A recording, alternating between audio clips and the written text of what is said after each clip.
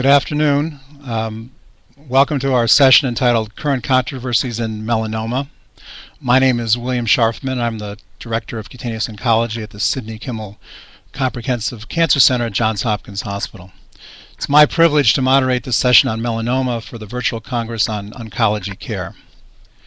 We've entitled this session Current Controversies in Melanoma. The first controversy we're going to talk about is the sentinel node biopsy. I've asked my colleague Dr. Julie Lange, who is Associate Professor of Surgery, Dermatology, and Oncology at Johns Hopkins, to discuss the sentinel node. So why are we so focused on the regional node basin? Management of melanoma has always included interest in the regional nodes, and for over 100 years surgeons have worried about the lymph nodes and taken them out, and today we still worry about the lymph nodes. And one reason for that is we're quite interested in the node positive group.